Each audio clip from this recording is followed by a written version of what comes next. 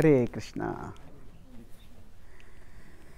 Grateful to be here today at the Lotus feet of the Lordships, Governor, and so today, tomorrow, and on Sunday, and the next 3 days classes which I'll be giving, I'll take this theme of going back to Godhead. This is the chapter. Dhruva Maharaj goes back to Godhead, and I'll take this in 3 parts. DEP, desire, eligibility, and process. So today I'll talk about the desire. Tomorrow, the next class I'll talk about the eligibility, and the last will be the process. So it's just like if we want to immigrate from one country to another, or immigrate to another country, then first of all we need a desire to go there. So okay, maybe life is over there better, maybe comforts are better, finances are better, security is better, whatever. So then first we have to have the desire. Now just the desire is not enough. Then we have to check whether we have the eligibility. Generally countries have certain criteria which need to be met. And then just having the eligibility is not enough. After that we have to follow a process. So we will similarly talk about this process of going back to Godhead in those 3 terms. So we will talk today about desire. Now I'll talk about this in 3 main parts. So this particular verse says that Dhruva Maharaj understood that this world is like a dream or a phantasmagoria. And Gandharvopra, like the Nagari of Gandharvas. So the idea is Gandharvas are real beings, they exist at a celestial level, and they have comfortable palaces, mansions to live in. But if somebody is wandering in the forest and there they see some big palace, then that is quite likely to be the product of the exhaustion and the imagination. And just desperately want some relief and comfort, maybe there's something over there.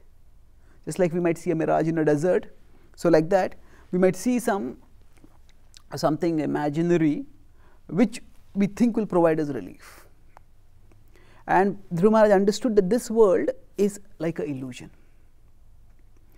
So, first point I'll talk about is how this reasoning is the exact, you could say, opposite of the materialistic reasoning. The materialistic reasoning is that the idea of God is an imagination. In fact, as Karl Marx famously or infamously said, religion is the opium of the masses. So their idea is that God is like a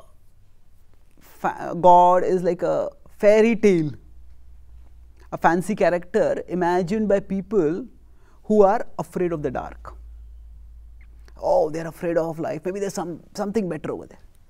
But actually speaking, this logic here is, he understood this. So the materialistic argument is that the idea of God and spiritual world, that's imagination. But here what Dhruva Maharaj is saying is that this world is an imagination. This world, now the world itself is not an imagination, but rather the idea that this world is the ultimate reality, that this world is the source of the ultimate pleasure, that is an imagination. So we could turn this argument around. If religion is the opium of the masses, then irreligion is the methamphetamine of the masses. Meth is a far stronger drug than opium. So irreligion is also an intoxicant, because ultimately everybody has to live in the world, and everybody has some operational beliefs by which they live in the world. So if they say that, okay, theism is an idea thought about, it is a fairy tale of those who are afraid of the dark. You could turn that around and say atheism is the fairy tale of those who are afraid of the light. Now what do we mean by afraid of the light? We say, who is afraid of the light? Actually, if there is light, then we will see what is ahead of us. If there is light, then we will understand that our actions will have consequences. If I hit that wall, I will suffer. So if there is a dark, that means we don't see anything at all. So the basic point which I am driving at here is that we all have to choose what we believe, and based on that we have our desires. Now sometimes our choices are made consciously, sometimes our choices are made unconsciously. Say for example, if we live in a society that is broadly religious, then we might acquire the belief of our parents and of our social circle, oh, we also believe in God. We might not critically examine it. Conversely, if somebody is brought up in an atheistic setting, then they might grow up to be atheists and they may rarely examine their atheism. So we all have certain operational beliefs, but we all aspire for a life better than our present life, whether it is materialists or spiritualists. So even I just came from America, in Silicon Valley, one of the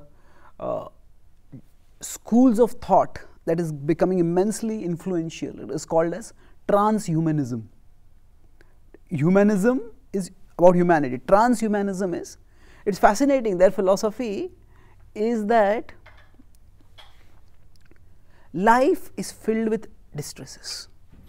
Old age, disease, death, birth, these are all great distresses. Now of course from their point of view, birth means not the suffering in the womb. Their idea of birth is that population explosion and the pain which the women goes through while they are going through having pregnancy and delivery. So basically these are problems which humanity is afflicted with, and their idea is that by technological advancement we will create a paradise that will be free from all these. So in fact now there are aggressive attempts going on. You know, sometimes when people are not able to conceive, there are test tube babies. So you get the seed from the man and the shelter from the woman, the necessary ingredients, and unite them externally. So what they are trying to do through technology is that they are trying to say that maybe a few decades down the line, that can be made in the standard way of conceiving children, so that there is no pain of bearing a child. So they are also trying to get rid of the distresses of life and try to create a better life. So gerontology is the whole field where people try to see how to deal with the problems of old age in a way that those problems do not afflict us so much. Same way with respect to disease. And ultimately they are saying that if we can find out which are the genes which cause cells to die, then by genetic mutation we will turn off that gene and then we will no longer die. So of course there is strong opposition to these ideas, that these are untenable, they are unrealizable even in scientific grounds. But the point I am making over here is that we all have an innate aspiration for a better life than what we have. Now we could raise this question, where does this aspiration come from? One way you could say is that you dismiss this aspiration as just an imagination, but it's so deep rooted within us. Whenever we encounter death in terms of a loved one or somebody in our social circle, it jolts us. Why? Because you could say that there is nothing, there are few things as common as widespread and as unavoidable as death, but still the encounter with death jolts us. Why is that? So we could say, oh, it's painful, it's a matter of survival. Okay, but there are so many things which are painful, isn't it? Cold weather is painful, hot weather can be painful, but the kind of jolt that we get when we encounter death, right, we feel this is wrong, this should not be happening. Why? So that could be a pointer. This is not a decisive conclusion, but it's a reasonable pointer that maybe death seems unnatural because it is unnatural. Maybe there is something to our core which lasts forever. And this is what the teaching of the Bhagavad-Gītā and indeed the teaching of most of the wisdom traditions of the world is. that we have some core which is indestructible. And if we consider the world before the scientific revolution, the 16th, 17th century onwards, almost every tradition across the world had this idea that this world is a place of a journey, and there is another world beyond this world, and that is our destination, that is our home. Jesus famously said that this world is like a bridge. Don't build your house on the bridge, cross over it. So the idea that there is some other world beyond this world is universal in human traditions. Now we could say that that's just an imagination. And people were, in the pre-scientific age, people were imagining such things. But okay, but all that we have done with our scientific knowledge is replace that, you could say, spiritual paradise, the longing for a spiritual paradise, with a technological paradise. We are creating promises, oh, life will be wonderful over here. Now certainly, in some ways, comforts have increased in life, but the distresses also have increased.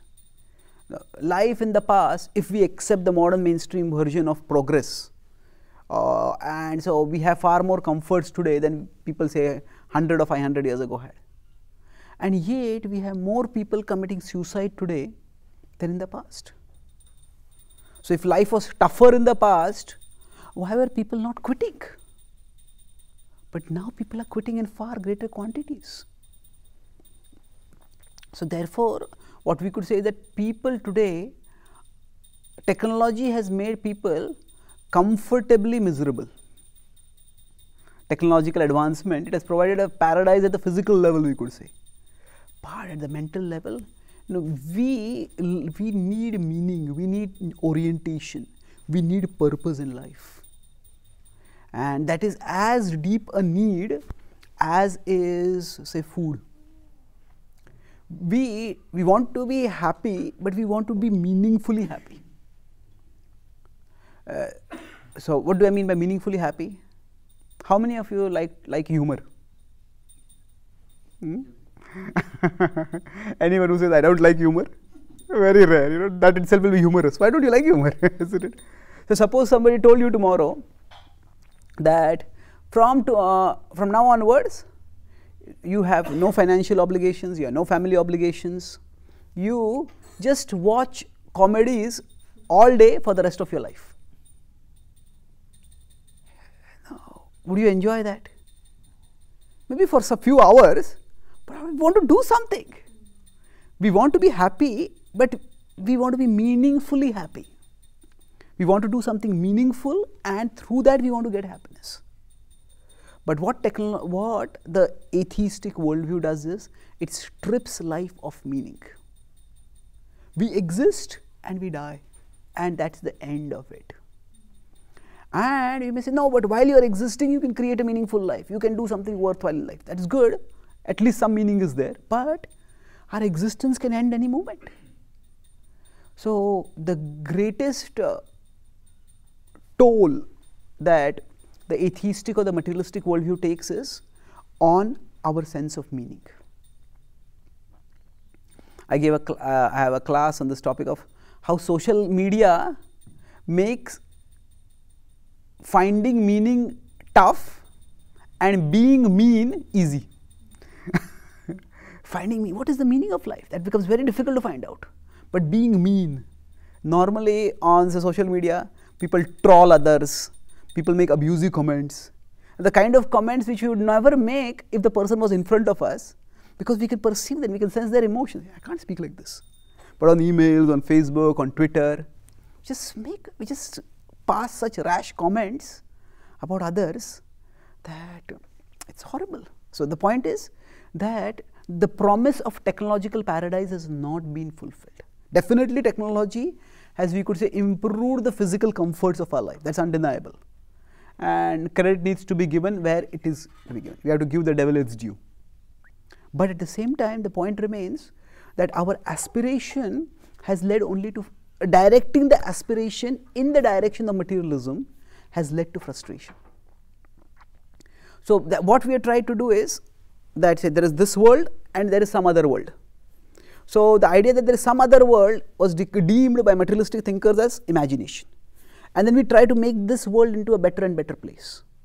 It has become physically better in some ways, but in terms of meaning and fulfillment, life has become far worse. So can it be that the idea that this world is the ultimate world and that this world is all that there is, could that idea itself be an illusion? So, like I said, the idea that there is no world other than this, that is also an intoxication. For example, entertainment, escapist entertainment, where people can just spend hours and hours and hours, days just surfing on the net, watching this movie, that movie. That's also like an intoxicant. It makes escape from the world. So it seems that we all have a strong desire and even a need to escape from the reality of this world. Now, at one level, that progress can be through physical technological progress, where we make our life comfortable by providing heating and air conditioning and cars and planes. That's one way. In fact, one social critic has defined technology as the art of shaping reality so that you don't have to experience reality. So it's freezing cold, but through technology, we reshape the world around us so that we don't have to experience the world. So there could be physical transformation, but where physical transformation is not there, what technology is doing is, it is providing us psychological transformation, in the sense that entertainment. The whole internet, social media, and what is it doing? It's a way of escaping from the world. So it seems that the desire to escape from the world is very deep-rooted within humans. So either through technology that transforms the physical world around us, or through technology that provides us entertainment that gets us to escape from the world. So the longing to escape from the world is a deep-rooted longing within us. So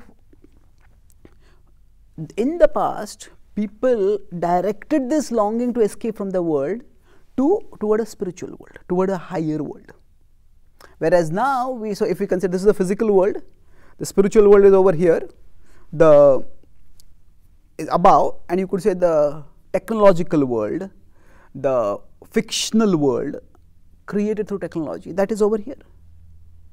And people madly go over here. It's like mad, it's mania. In fact, say if we consider any fictional characters, whether it is He-Man or Batman or Spider-Man or whatever, people, or even Harry Potter or whatever, people adore and worship them with the same fervor that in the past the saints would have worshipped God. So essentially what has happened is redirecting it. So if we tell people about Narasimhadev, half man, half lion, people say that's imagination. But then they will sit and watch for hours a half man and a half bat, or a half man and a half spider. Why is that?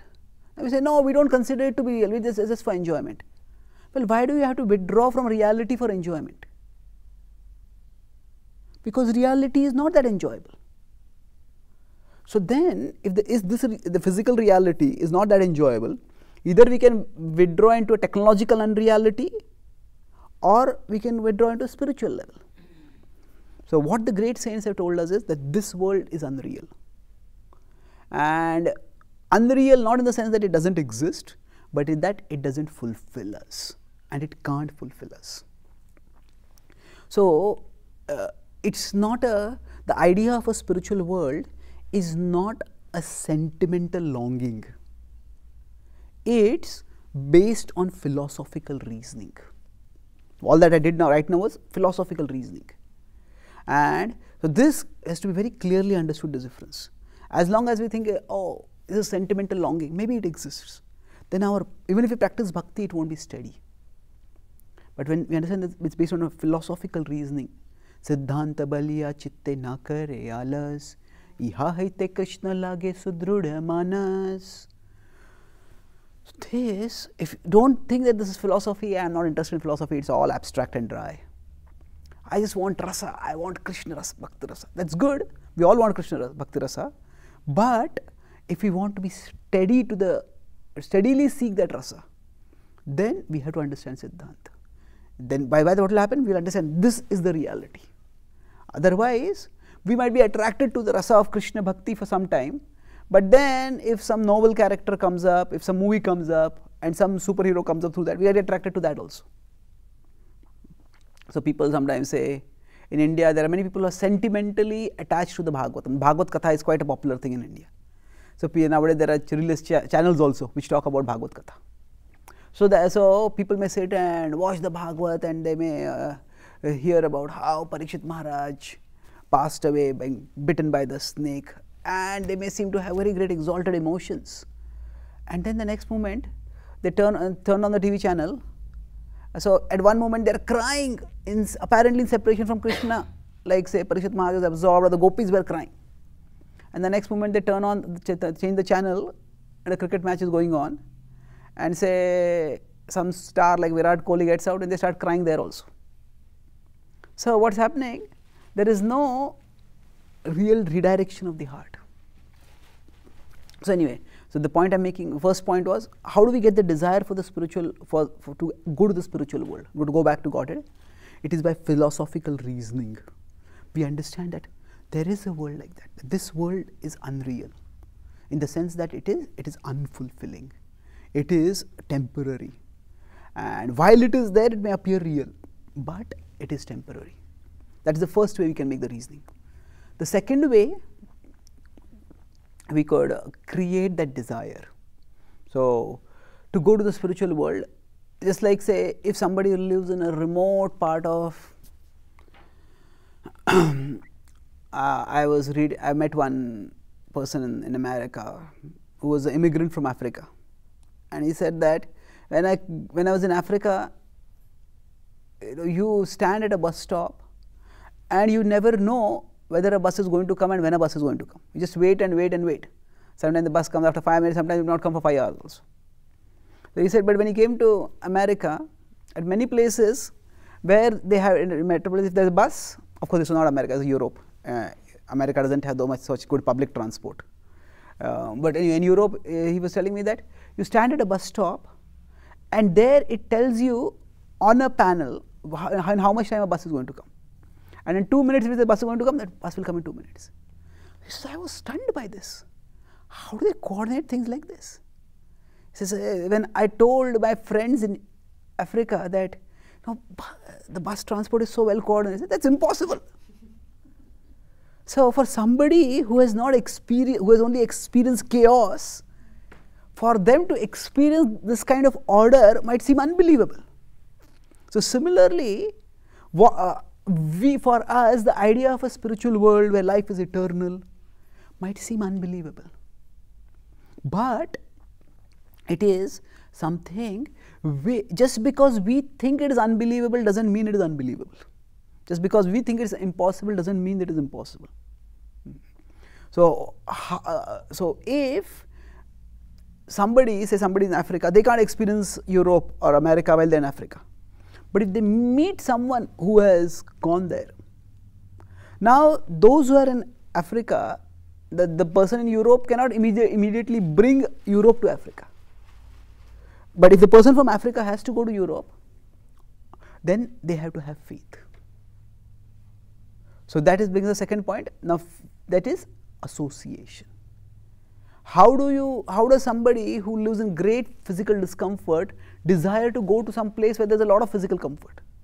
It is by associating with those who have gone there. Now even if somebody watches movies about that place, that's also a kind of association, because they are associating with the imagery of that place. So for us to cultivate the desire, first is reasoning. Second is association. And the great saintly people across the traditions have talked about this higher world, which is a place of unending, unlimited joy. And it is that joy that we are all seeking. Hey, suppose somebody, nowadays many people feel very lonely. In fact, the UK government has appointed a minister for loneliness.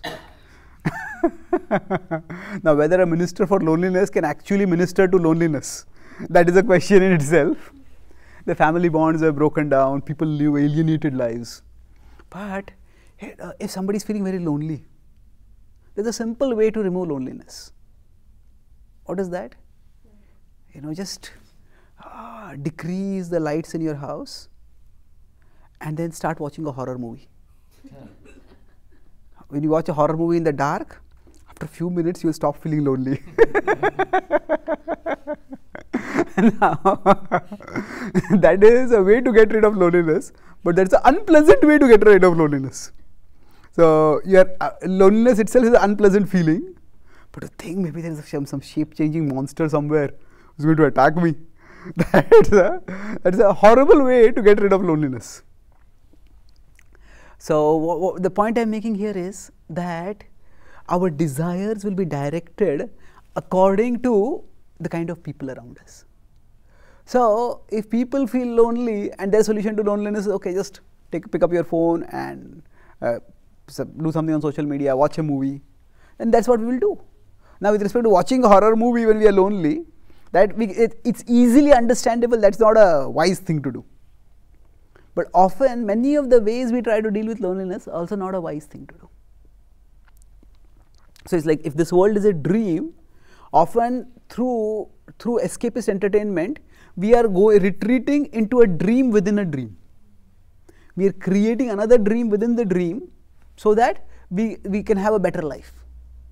But instead of that, why not go toward the reality? So, by association with those who are either absorbed in the reality or who are aspiring for that reality, we will get that desire. And for Srila Prabhupada, many times when his disciples would be with him, Prabhupada is called that the pictures of Krishna art pictures which were painted, so many beautiful pictures, you see, these are like windows to the spiritual world. And when Prabhupada would look at these pictures, he would there are several occasions when he just gets absorbed in them. Just beholding them, getting absorbed in them. And once a disciple saw Srila Prabhupada absorbed like this, and he was looking at Prabhupada, and then Prabhupada noticed him, and Prabhupada said, would you like to go there? So for Prabhupada, it was not just a picture, it was actually a portal. It is a portal to another world. So by associating with those who have that conviction, or at least those who have that aspiration, we can ourselves develop that aspiration. So the desire for the spiritual world is most important to have, because a desire for spiritual growth, for attaining the spiritual world. It is said that, I'll talk tomorrow about the eligibility, but we could say at one level the eligibility is the desire itself. Without the desire, nothing is going to happen. Say somebody is in China or India, they want to come to Australia. Then the eligibility comes later, but you could say desire is the first eligibility. Tatra laulyam api maulyam ekalam. Rupa Goswami says that Krishna rasa bhavitamati kriyatam yadi kutopi labhyate. That Krishna rasa bhavitamati. That the desire, it's Krishna rasa bhavitamati, Prabhupada has translated that in short as Krishna consciousness. So Krishna ras, that is taste for Krishna, relishing the joy of Krishna. Bhavita mati, mati is consciousness. Bhavita is inclined towards. So the consciousness that is inclined towards relishing Krishna. So that is, you could say it's like a big word. So Prabhupada crunches it to Krishna consciousness. Just like Prabhupada had this Bhakti Rasamrita Sindhu. So technically, if you want to translate it, the precise translation would be that Bhakti is devotion, Rasa is mellow or taste, Amrit is nectar, and Sindhu is sea or ocean. So technically, the literal translation of Bhakti Rasamrita Sindhu would be the nectarian ocean of the mellow of devotion. Now that becomes quite a complicated name. So Prabhupada made it nectar of devotion. So like that, consciousness directed toward relishing the taste of Krishna, relishing Krishna. It's complicated. Prabhupada makes it Krishna consciousness.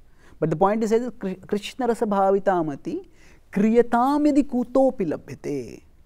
If you can get it anywhere, get it immediately. And tatra laulyam api maulyam ekalam.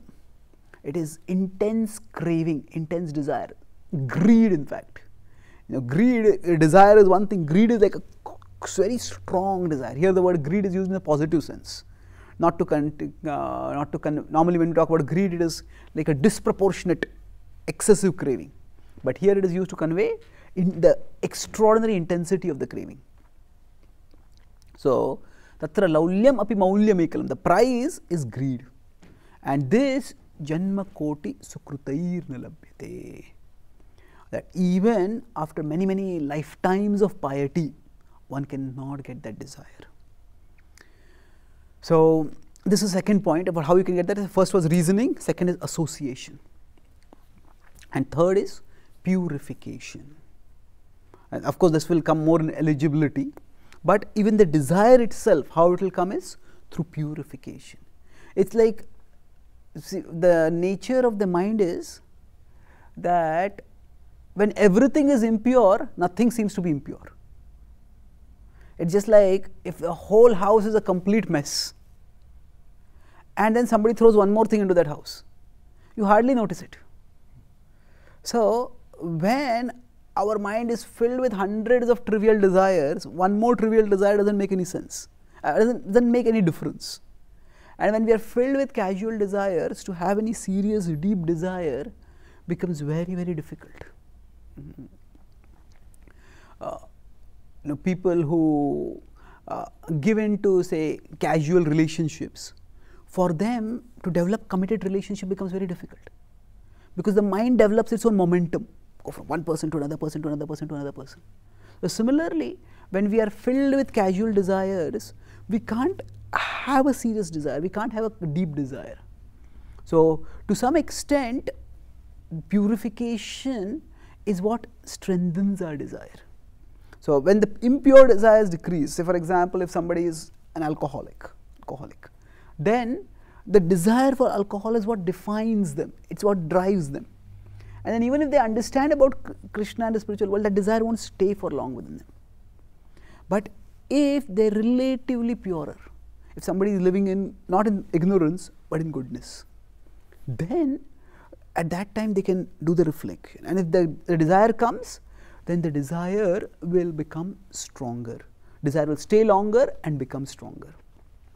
So, by purification, what we mean is that for the desire to emerge, what is the ground of our consciousness?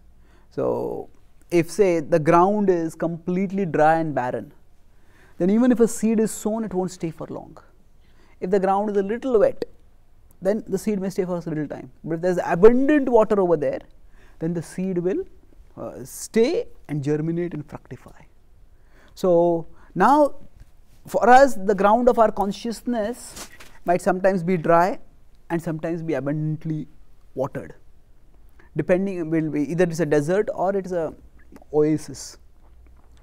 So at one level, we need to work to cultivate pure spiritual desire, the desire to go back to Godhead. But at another level, if we just learn to live more purely, then the purer desires will grow stronger. So, and that's why we have the regulative principles. The regulative principles themselves are not spiritual, they are material. They are conducive to spiritual life. The regulative principles, you could say, broadly bring us to goodness. And then the magic of bhakti can work much faster. So, so by these three things. So, as I said, if we are impure, then what happens? So, somebody in the mode of passion and ignorance, they will think this world is real and any other world that's imaginary. But as we come to goodness, then we start seeing this world is temporary. It can't be real. There has to be some reality. When we come to goodness, when we are purer, then we can start seeing things in a bigger framework, in a better framework. So, by these three things, as our desire for Krishna and desire for the spiritual world becomes stronger, then we can progress along that journey. So, I will summarize what I spoke today. I spoke on this theme of going back to Godhead and DEP. What are the three things? Anyone remembers? Yeah, thank you. So today I talked about desire, and in desire I talked about this three things. RAP, DEP, that is the overall acronym. RAP is the subordinate acronym. R was, anyone remembers? Reasoning. So that was what I spent the most time on. Is there something called a spiritual world? Isn't it just imagination or sentimental longing? It might be, but then this longing is so deep rooted that even those who reject the spiritual world long to create some paradise in this world. So either you create a physical paradise, or we try to create a technological paradise of escapist entertainment. So throughout history, almost all traditions have believed that this world is a place of transition, and another world is a destination. So with the scientific materialism, the idea of another spiritual world was rejected. But technology essentially is the art of rearranging reality so that we don't have to experience it. Because the reality of this world is at best unfulfilling. And but we see that how technology has not really fulfilled its promise of a paradise. At a physical level, maybe we are more comfortable, but at a psychological level, we are horribly miserable. So miserable that we are ready to end our own lives. So, meaning, if there is no world beyond this world, then life becomes meaningless. Because we live for some time and we die and it's all over. So, rather than having such a meaningless life, we can at least be open to the idea that maybe there is some other world. So, because we have such a deep-rooted longing for something which is not found in this world, and then which we try to create in a technological world, maybe there is some other higher world. So, that is philosophical reasoning, not sentimental longing. So, the spiritual desire what we have will become strong if it is founded in philosophical reasoning. It won't just be sentimental longing. Then second was association. I talked about how somebody might find, in Africa might find that a well coordinated, timely public transport system is unbelievable. But somebody who is actually there, they say it's not unbelievable, it's actual.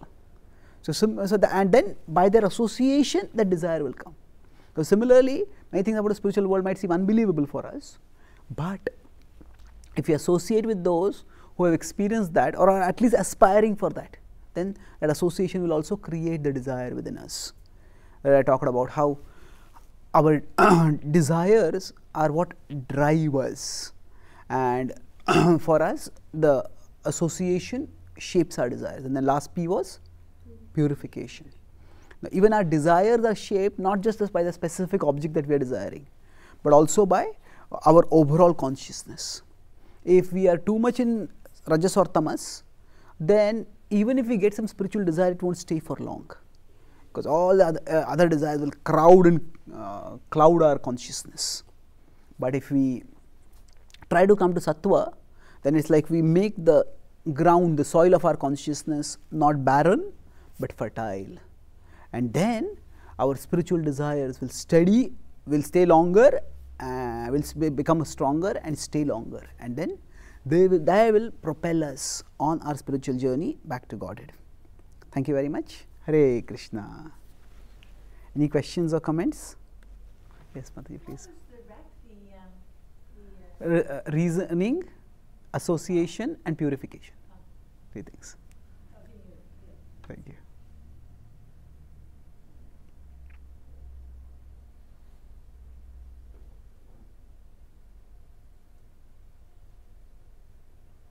So thank you very much. Srila Prabhupada ki, Grantaraj Srimad Bhagavatam ki, Jai Gaur Premanande.